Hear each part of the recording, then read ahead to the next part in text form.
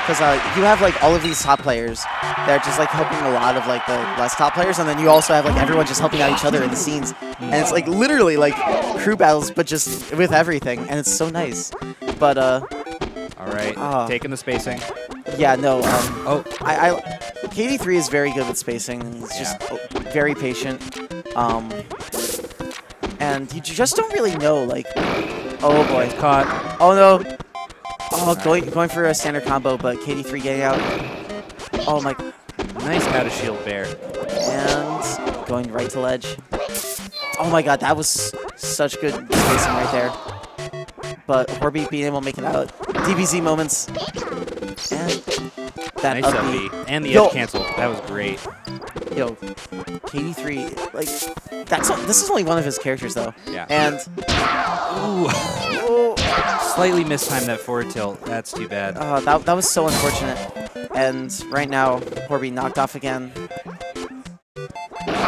Oh, that neutral air, the surprise neutral air. Yeah, no, I thought that was weird. He was kind of like trying to decide what he was going to do. He was going on, off, and then he just kind of got hit. You know, if he just picked an option and covered something, it might have worked out better. Oh yeah, and KD3 definitely doing those uppies right. But speaking of unfortunate, SDs are just never too good. And all right. Oh my god, yo, the weight, and now Horbie knocked off again. But that neutral air has been saving Horbie's butt so many times, and he's using it so well. I love it. And let's see. All right, yo, Funk. Oh, goes for the Revan, not quite.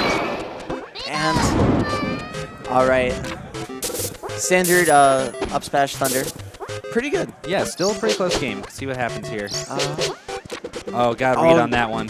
But I know KD3's been doing that a lot. And Horbie's now in a position to be like, wait a minute, he's doing that again. But, oh boy.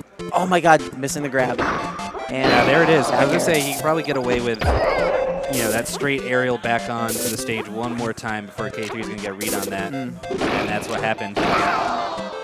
Oh my, he went too close. And then Horbie was able to get a nice hit. And Horbie looking for the edge guard.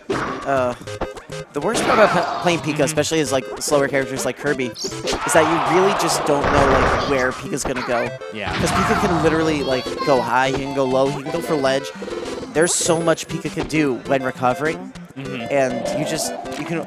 It's like rock paper scissors, and you can only cover one option. Yeah. And also you have to like throw out your move on set instead of shoot. And so yeah, and the thing is like. If you have a move or an option that can get Pika low, that's about one time you can reliably predict where he's going. There's not too many options left to go. Also, can we just appreciate that up B from Horbie? Like, oh my god, just going right outside. Oh my god. Got away with it again. Oh. No, too low. Man.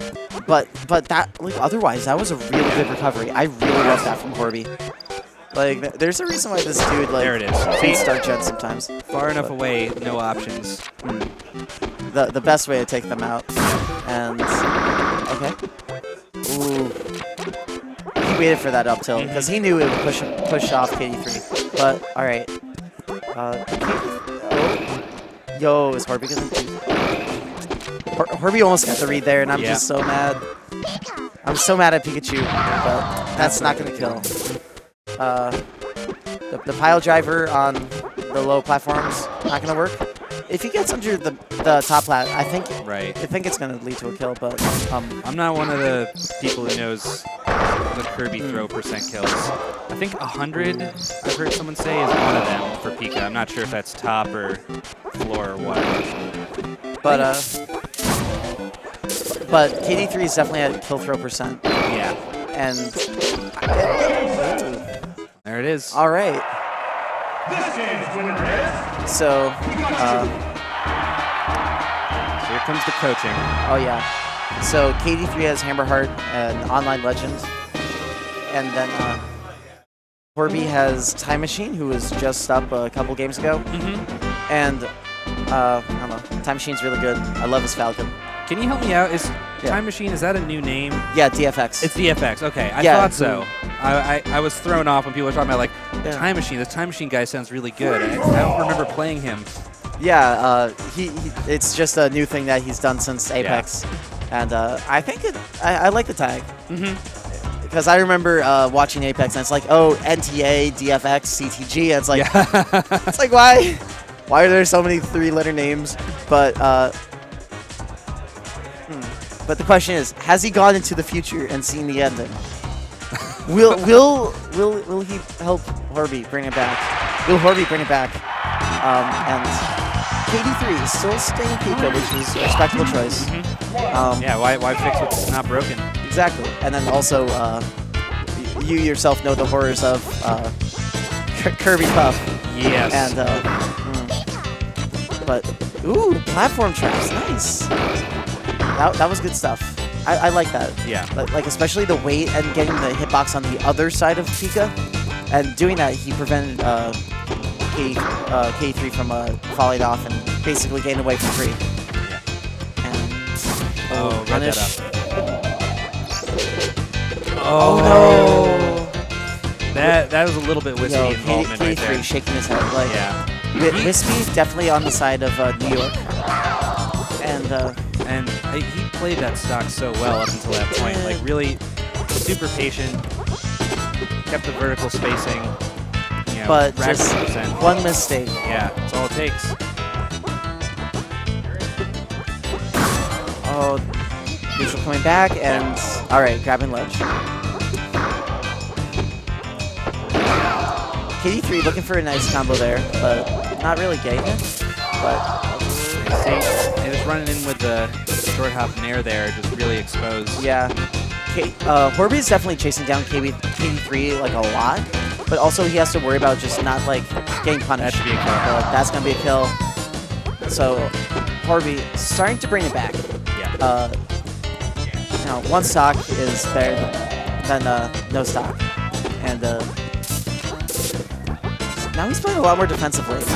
But I think it's probably good for him right now. Oh, definitely. And all right. Oh, nice. That was a nice tech chase from Horbie, but I would have liked to see a dare in that exact situation. A little more damage. A dare would have been nice. More tech chase opportunities. But oh, that was nice. Oh boy. And that was really nice. And now, okay, not totally bad options. No. But then also KD3 is just putting himself in a really nice position in comparison to not get punished, and so it's like, what can he do? Ooh, just barely with that neutral air on shield. Oh my god, nice. The bait! That was so good from Horbie. Now it's almost even. Yeah, now it's practically even. Yeah, and honestly, oh boy. That up air. Oh, nice trade for KD3 right there. All right, so Horbie can do this. Using that neutral air to trade is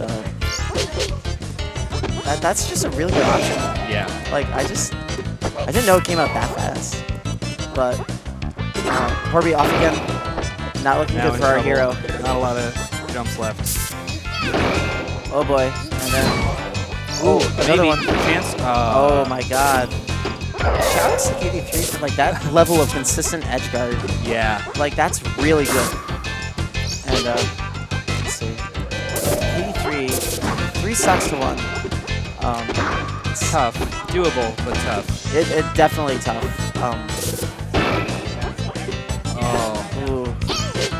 Those footsies were, oh my god. And